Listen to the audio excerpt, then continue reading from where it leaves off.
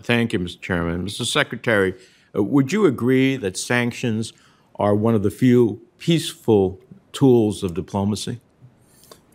Senator, I do agree that sanctions are an effective tool of diplomacy that are peaceful. And I appreciate that the Treasury Department is thinking through how to ensure the sanctions remain an effective tool, but I'm concerned that this review doesn't reflect a holistic approach to sanctions. I mean, I see the Treasury Department as basically as the entity that once an administration decides to pursue sanctions in pursuit of peaceful diplomacy somewhere in the world, is the executor of those sanctions.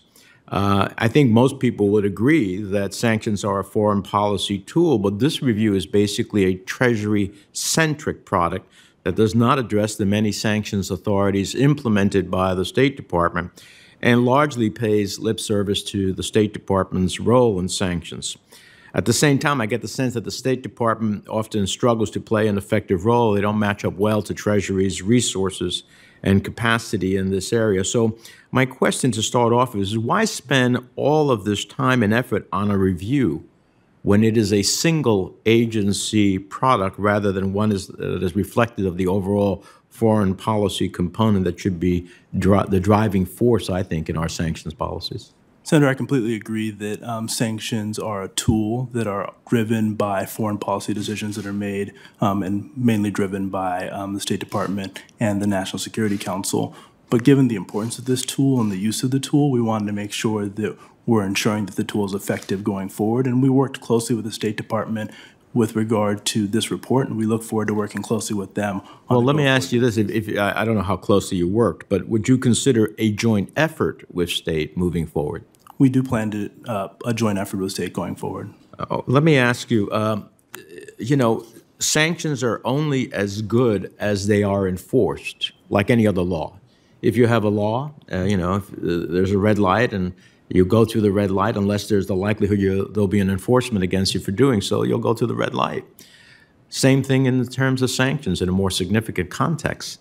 I've raised this before, but I'm deeply concerned that China is continuing to buy from oil in significant quantities from Iranians, both subverting international sanctions and impacting the oil market.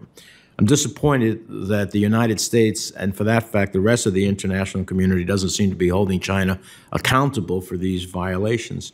What steps are you taking to enforce sanctions on China to comply with the law?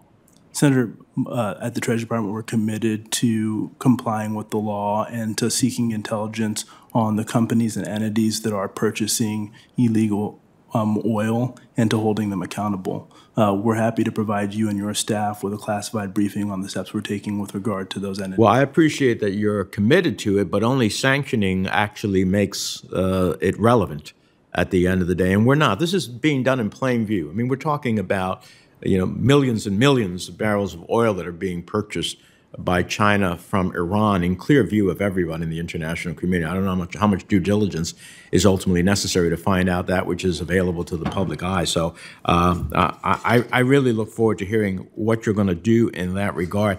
I also look forward to understanding, for example, Turkey and the S-400. They're talking about making more purchases. When we wrote this law, we wrote it in such a way so that certain actions are mandatory in nature, not discretionary. But yet we have seen both the past administration and this administration not necessarily enforcing the mandatory nature of the sanctions. Why not? Senator, I'm committed to enforcing mandatory sanctions where we have the proof and evidence to do so. We rely heavily on the Council of Career Lawyers at the Treasury Department, the D-N.J, in terms of how that enforcement, and also on the intelligence that we have at hand. Well, I love lawyers, but they can kill every process in the world. The reality is that I find that Congress's intent is habitually subverted by both the previous administration and so far, in some cases, this administration. The last question When can we expect to see designations related to the executive order on imposing sanctions on certain persons with respect to the humanitarian and human rights crisis in Ethiopia that was issued by the administration on September 17th?